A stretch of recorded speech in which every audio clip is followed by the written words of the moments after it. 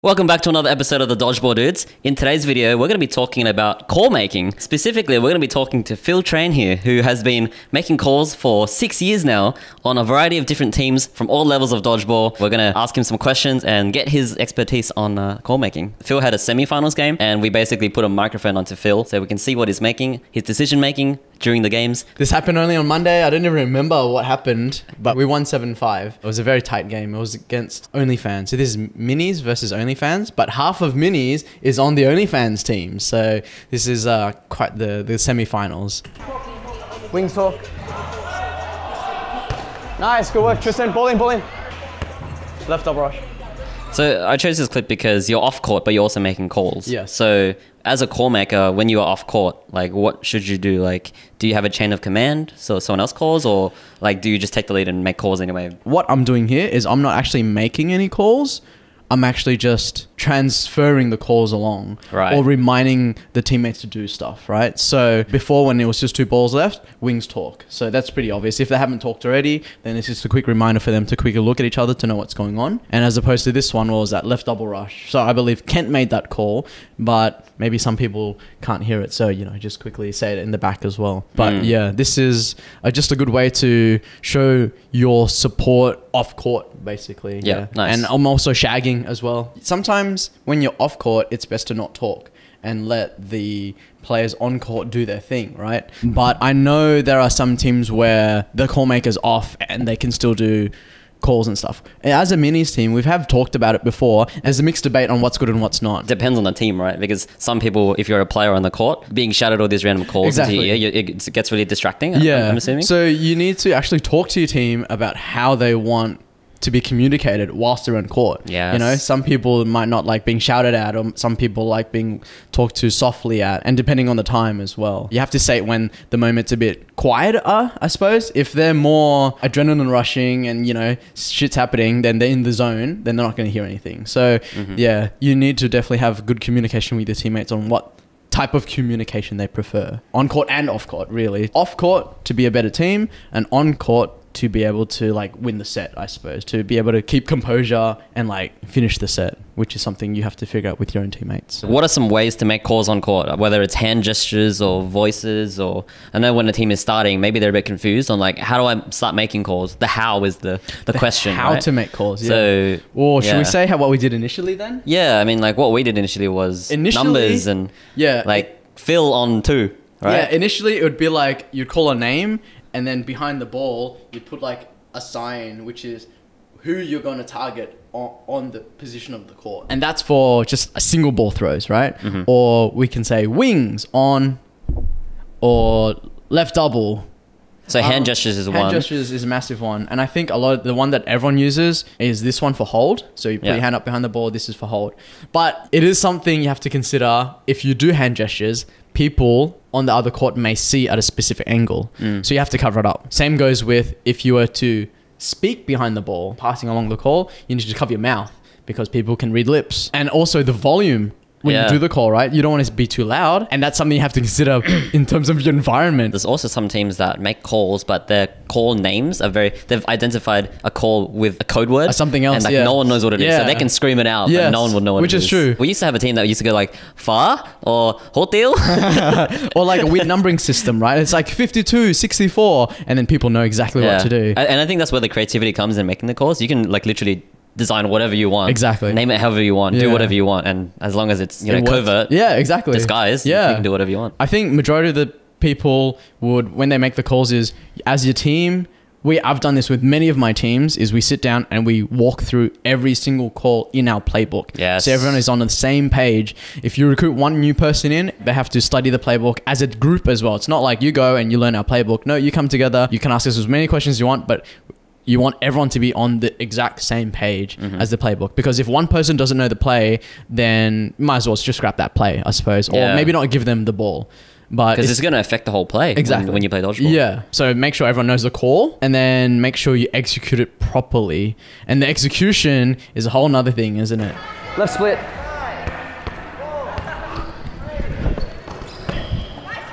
How does it feel to hear yourself on court, off court? It feels weird, but yeah, it's kind of nice because you don't get to hear that. The quality's so nice too. Usually you just see it, but now you hear it as well. So now you get the extra information before the call's done, right? So you hear the left split, and then you can actually see what we do. Yeah. I don't know if it's done properly, but I mean, there should be a setup, and then there should be the stagger, and it looked like it worked really well. Okay, everything, like we're very back and forth, but if we're a bit more accurate, take our time a little bit. We don't need to rush. You're off court and you're discussing with Kent like a bit of the strategy, and the game is just starting, and you're kind of just looking at the other team and seeing where they are strong and maybe how you can adjust or adapt the strategy to meet their gameplay. Yes. So how would you adapt your strategy to make sure that you're not just executing the same thing, because the same strategy might not work on another team? Yeah. So how do you determine what strategy to go with based on the team's strengths? Yeah, it's hard to know what strategy to go with because you need to know your team, right? You need to know your team's strengths and weaknesses. And to be a good call maker is you need to know the opponent's strengths and weaknesses in terms of player, in terms of skill level, in terms of synergy. And then that's when you go to strategize and make your calls. I decide the call by seeing who is on the other side, who is a priority target, who is their call maker, and who is on fire. Establish who that is, and if you're lucky, multiple of those options is like one person. So it's higher priority, right? So now you have to strategize on how to get that person out. Obviously, they know they'll be high priority, so they'll maybe play wing or play defensive. You strategize in the way that you do what's the most effective and strongest play for your team. See how that plays out. And then let's say if the opening rush doesn't work, then you change the opening rush. Slow playing doesn't work, then do counter rush plays. If you play offensively and that doesn't work, do defensive. So it's a lot of picking and choosing what doesn't work and try to make it flow with your team to be able to always win every single set. So call making isn't as easy as just being left double on one, because you have to also think about who on your team has the balls. Are they on fire? Who's more accurate? You know, who's going to throw first? Who's going to throw second? Sometimes when we make a call like left double, I might say left double, you first. A lot of things to consider, but it's a lot to do with players on that side, players on this side, how many balls on each side, and who you need to take out first. And if you can't take them out, then do something else. But as for defensively, if you keep dying a certain way, then you have to change something out. May it be switching positions, may it be taking out the person that keeps taking you out, you know, killing that person first, or giving them more space so they can dodge more laterally. Who knows? You figure out yourself. Because I ain't your coach. maybe in the future. I'd love to coach a team actually. I have the passion, and I know I can grow. And you definitely do. Yeah. I love seeing progress. That's what I love seeing. So now, I guess in this position here, I don't even know if we're winning or losing, but it's like we're just assessing the situation because we walked in with a plan, and now we've seen how they played. We can see we've gathered some information, right? So we also have to account for our energy and fatigue management, and then you have to re-strategize around that. If you're winning, you're losing, the time left, you want to strategize to have max value, right? So max value, actual max value. But I guess like for Kent and I, because we're both out, we died somehow, right? So we're learning from it, and then we have to, instead of just standing out and shagging, now we stand out and see who's on fire, who's the priority target, to be able to do the call making for the next round. So if someone's on fire, maybe we'll prioritize on getting them out on the rush, you know. But if someone's playing really defensive, then we'll go for someone else instead. Always think and breathe dodgeball all the time. Right double. Right double. Nice!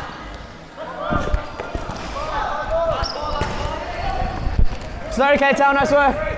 Did you say sorry because you weren't meant to throw? It was sorry, K-Tail, because I threw the fifth ball. I wasn't meant to throw the fifth ball, right? So it was my opportunity shot, right? So, but I missed it and left K-Tail with one ball. So naturally, what they would do is double rush K-Tail. So I risked K-Tail's life there, but he was able to survive. So I said sorry, and I said good work. Because I think it's important to acknowledge that you risked his life and you made a mistake. Exactly. If he died, it would have been my fault, 100%. Nice. Extreme ownership. Extreme ownership. And I knew I had the fifth baller too, but I still took that risk and it didn't pay off. I think if I took the risk and it did pay off, it would have been good. But I mean, the value, you know, it's just, I shouldn't have thrown. You're done. You're done. Let's go! So Yeah, I don't know. I think I might have celebrated too hard, but in those moments, I'm an old man, you know, I have a back pain, you know. If I can get someone out and still survive, I'm going to be cheering. And you got out a priority player as I well. did get up, but Daniel is massive. Daniel's a wing player. I got him out whilst he had 2 balls as well.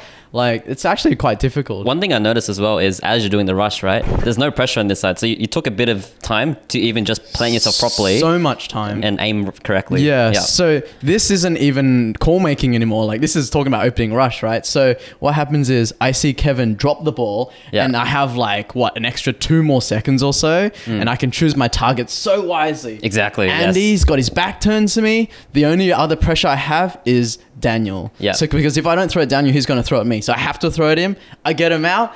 Oh, sweet. So sweet. And the thing is, it is call making, but you're just call making in your head to yourself. Yeah, it's true. It's my own decision making, isn't it? And I think that's the thing that people will find interesting is the decision making Yeah. of why you made a decision to get this person out versus this person. Yeah. Even if Daniel takes a shot, Tristan's got the answer. He's got the last answer. So he's got my back. Yeah. Whereas on the other team, no one's got a ball except Daniel. So I have to go for Daniel.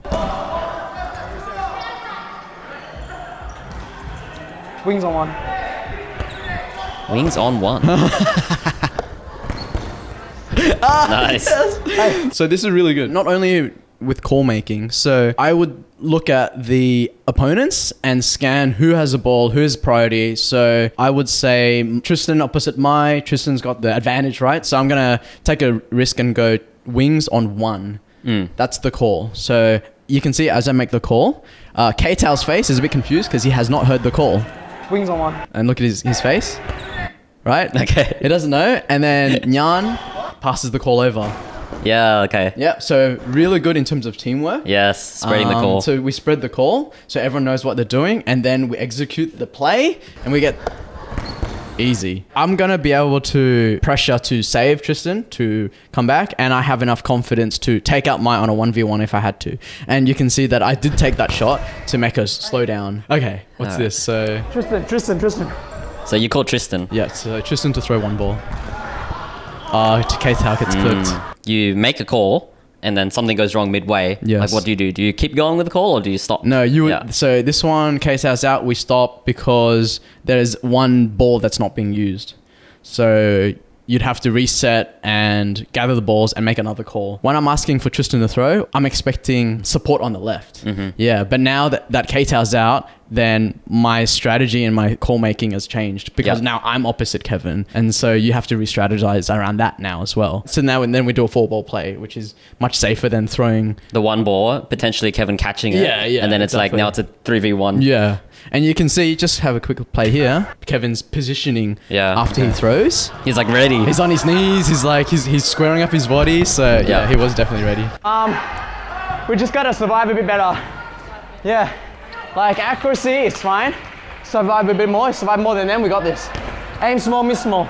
Big laterals, aim small, miss small. The halftime, you have time to talk with your team, looking at like energy levels and calls you have available to you to make sure that it accommodates everyone's energy, right? Yeah, that's right. Like if we had more time, then you'd go through everyone to see how everyone is feeling physically, mentally, and all that type of stuff as well. We were leading at halftime, so we're feeling good. So we just got to keep up with what we're doing. As a call maker, you just have to keep adapting because now you're winning. They're going to re-strategize to counter what you're doing, right? So you have to always be on the ball of your feet in terms of your decision making for strat calling. We can't keep doing the same thing because something's going to happen. So in terms of what to change up is up to you to figure out on the day in the middle of the game, which does require a lot of experience. Yeah, it does. Yeah. Just come talk to me one day and we'll sit down, we'll have a beer and we'll just talk dodgeball all day, really. But a lot of the learning just comes in the game. Actually, right? Like sometimes you think that you can plan all this stuff ahead in advance, and you can plan to some degree, but most of it is in the moment decision making. Yeah. And I think that's the tough thing. Yeah. That takes time and experience to grasp. Yeah, it is. There's so many things that can take account of. Yeah. And I could do a list and it'd be a lot. It'd be a big list. It's so many things to account for. How do energy levels, being in the losing position or when time is running out, affect call making?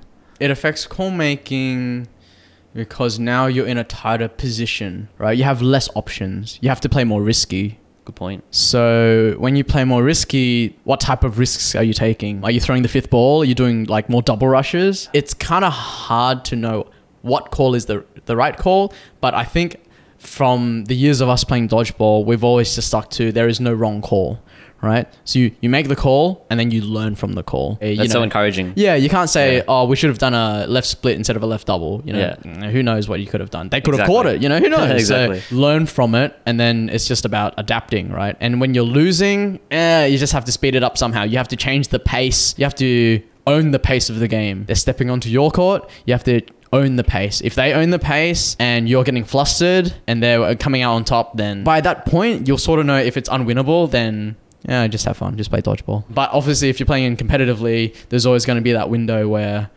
there's a chance to come back. And if you can't come back, you can either just have fun now, or you can play and still have the pride and respect, right? It's like, I'm still going to play. I'm still going to go hard. I'm not going to give up. Let's see if I can finish this 1v whatever, if it comes down to that point. Oh. Jenny's out, Jenny's out. You and Jan. Cool. 4 balls. So you call out the out. So Jenny didn't say that she was hit. So you have to just quickly... And you want to make sure that the team members know that the person is out, right? Exactly. They might look at the right wing and be like, oh, where'd they go? Yeah, exactly. Oh, where's my right support? Whoa! Nice block. Like, can you jump over my head? That is crazy. Is that my fault?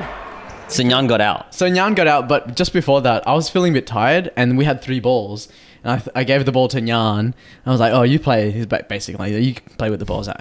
In my mind, I'm like, I'll take a breather. Nyan can play. But then she got out. So I'm like, damn, was that my fault? Was she too tired? Yeah. So in my mind, if she was too tired, but I bounced at her, she would have just been like, oh, you gave me the ball. I'll just do it anyway. So I should have communicated with her if he's want to throw, I suppose. Or like, do you have the energy to throw right now? Yeah. Basically. I'm like, oh shit, was that my fault? And she was like, nah. So and that comes down to like leadership being like, who's tired, who's got the energy. And I remember another similar connection I can do with this is Mai in my team. She doesn't like hard balls, so don't bounce her a hard ball because she won't be able to throw it with it. So now our whole team knows to not give her a hard ball, or if we have 2 balls in our hands, give her the softer one. That's so interesting. Yeah, so it's just little bits of information that for people's personal preference even. Another example is shagging. Do you prefer it being bounced or passed behind your back or rolled to you? Small things like that will all add up eventually. The more knowledge, the better, right? If you can support your teammates in any way, communicate it and grow. Oh, so powerful. Yeah, there you go. So good.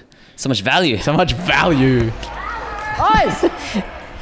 Eyes! Oh, that's good. So I chose this clip because throughout the whole game, I cut out a few clips, but you said eyes a lot. Yes. So what does that mean? Eyes means eyes up. So eyes open, eyes up, eyes where the balls are, or eyes where, you know, there's going to be some sort of attack from them. Do you think it has to do a lot with like complacency? Because if you weren't complacent, your eyes would always be in front. I mean, sometimes it's human error. You just forget, right? Yeah. Like you're going to pick up a ball, but... It can be a mix of complacency, tiredness, how tired you are. Because when you're tired, you get a bit lazy and you're not focused as much as well, right? There's reminders throughout the game to eyes up as well. And I think it doesn't have to be the call maker who does. Anyone can call out these things. Definitely. Anyone can call out eyes, or even what I've seen you do is call out how many balls there are, because that's people might not be counting, and you're just focused on counting the balls. So that really helps. Just the more information that players have, the better chance of winning. Exactly right. It's like it's playing any video game and just always constantly looking at the mini map. So that's the information basically. And this is the information you have, and the mini map is the court, and like your friends and your teammates are your cameras and your eyes, and so there's going to be communication for max value. Nice, Nyan, beautiful. Eyes, nice, kid. Eyes, back it up. Beautiful, Nyan. Beautiful. So I chose this clip because it's like you're off court and you're still participating in the game by encouraging and motivating your team. You're not just like sitting passively. Any tips on how to do that? Or like, oh man, I'm so tired. I am gassed out. But it's just one of those things. Growing up playing in team sports, as tired as you are, you just have to support your team. You're dead, right? You technically have no more support on your team because you died. And how bad are you to die at dodgeball and leave your teammates on the court to win the game for you, you know? So what can you do on the side is support verbally and support by shagging. And I believe that it helps a lot. The way you deliver your message says a lot. The intent behind it as well. Because you genuinely are there to like push them and support them. Yeah, that's right. And they might be in a position where like, oh my God, I'm struggling. And like, I don't think I can win this. But like just a few words can just like, change the game. Exactly. And we are 5-4. We're in the lead 5-4. Guys, We're in the lead 5-4. So I chose this clip because, I mean, you're updating of the score, right? Yes. Something that we used to do was, even if we're winning, we're leading, we never get complacent. And we're like, we always used to say, we're losing, we're still losing or something. Yeah. What do you think about like the way you tell the score? Because you don't want them to get complacent, but you want them to stay motivated, right? Yes. It depends on the team. Depends on the teammates. It also depends on the game. So in the semi-finals, we have to be straight up. And like, we need to know that we need to maybe win one more set. Or if we win one more set, we play more time. In this case, complacency is out the window because there's more at stake than your ego or complacency. Yep. I should have probably updated everyone on the time as well. But in my mind, I'm like, okay, 5-4, 10 minutes left, maybe fit like 2, possibly 3 sets in. But if we play one set and we play time, and then, you know, you can play around with that as well. So a lot of things is going in my head, but right now, updating the score, we could keep it up. And as for call makers, any mistakes, anything that happens that doesn't go our way, recalibrate, rethink, restrategize. Till this day, it's hard for me to even do that because there's just so many options and so many things you can change. But yes, keep playing dodgeball. We're gonna have to go for hard carries. We have to. I'm gassed. So try and find the right opportunity. Do you reckon? Don't even run up. Don't no rush. Yeah. Okay. I'm so gassed. You can hear it.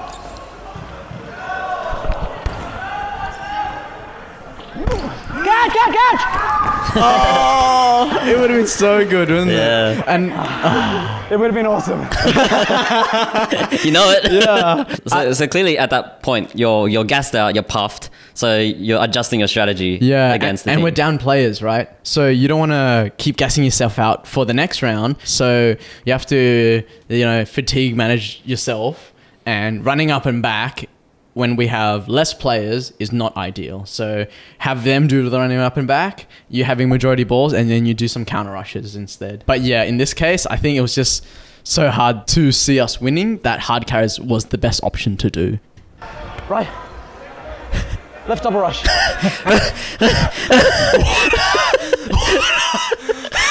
In my ears, I'm just like, oh fuck, he's gone.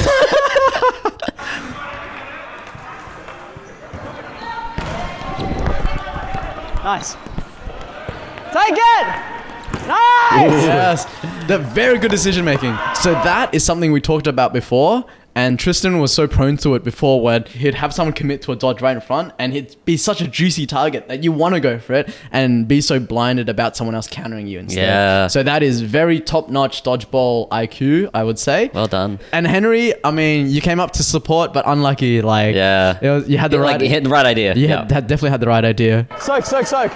Survive. Yeah, so now like you're in the lead and the time management, like you have a few minutes left on the clock and they're going to be rushing to win, get more Yes. points. So you're playing a bit more defensively. Yeah, you're playing more defensively. No need to rush. I mean, we're all pretty gassed. So now it's a little game of endurance, right? There's no stress for us. We just have to survive. And in this case, they have 4 balls. We have 2. Let's just soak, regain our energy, Yeah. and do more smarter plays. That seems like the ultimate strategy right then and there because you need to recover your energy and Yeah. you need to play time. That's as right. well. Yeah. So at the beginning of the game, your strategy will be something, right? Yeah. And then as the game progresses, you have to change up your strategy. And by the end of the game, depending on what the scoreline is and how much time you have left, determines the rest of your call making and what the play style and the speed of this game is going to be. Because you could be on the losing side right now and then your strategy is still you need to rush. Yeah. You still need to play quick, but you could be gassed. So it's like managing all these things. And call making is actually so important, and also just like morale as well, right? We've all seen it before, and every like gaming or sports where it's like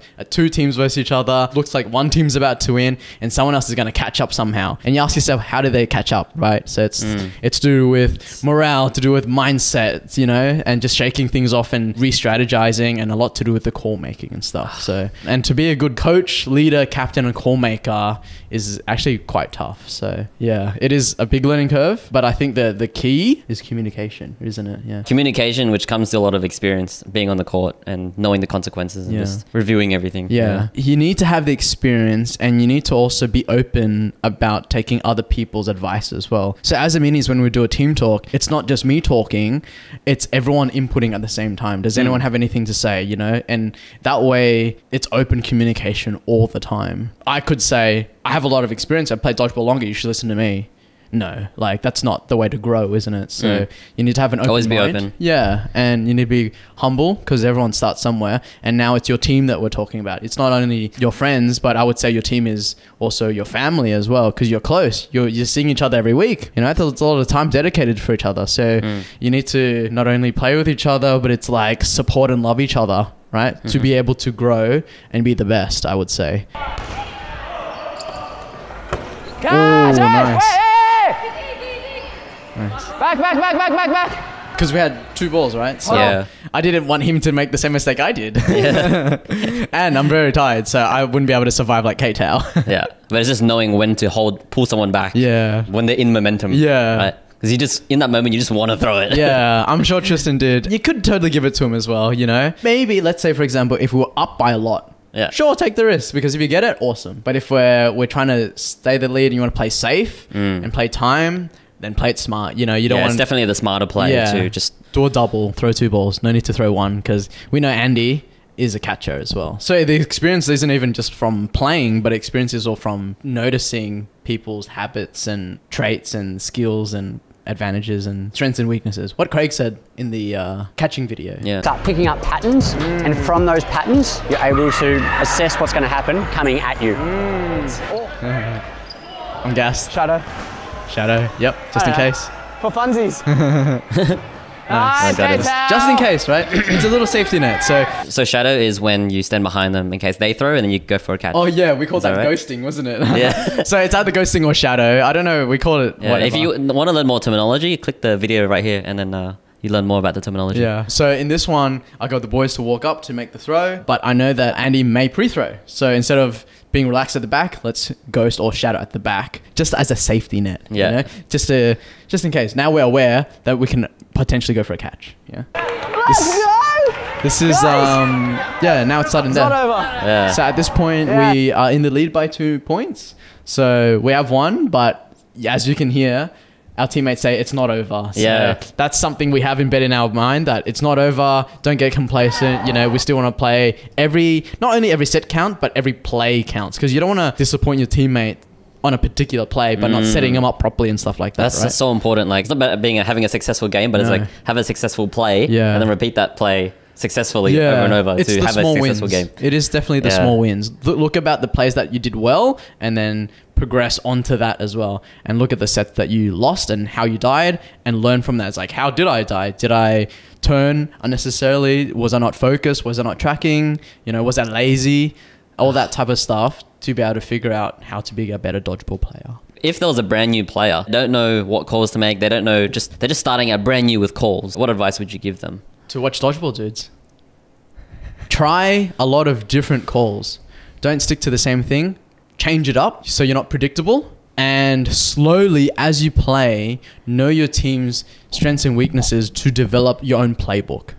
At the beginning, use basic calls that we've provided, but then afterwards, make up your own calls. Work on top of them, build on top of them. Yeah, people have brought whiteboards with magnets on it. People have bought, you know, just pen and paper and stuff, and just think in your head different scenarios, different ball placements, different plays, different styles that would cater for your team. If you can experiment and make plays for being on the offensive and defensive, yeah, really good. What you really want is to make chaos happen or make it look really chaotic, but you're under control the whole time. We've reacted to some Worlds games and it looks like it's just chaos, Yeah. but it's probably like planned chaos. Yeah, exactly. You want planned chaos. So you want to confuse the other team, but on your side, you know exactly what's going on. It's Yeah. your play and they're playing in the palm of your hands. Yeah. That's what you want to do, right? So, but the thing is, call making is hard, and not a lot of people like to call make, and some people like to sit out and just focus on their gameplay. But I think to be a good dodgeball player, you need to know how to call make.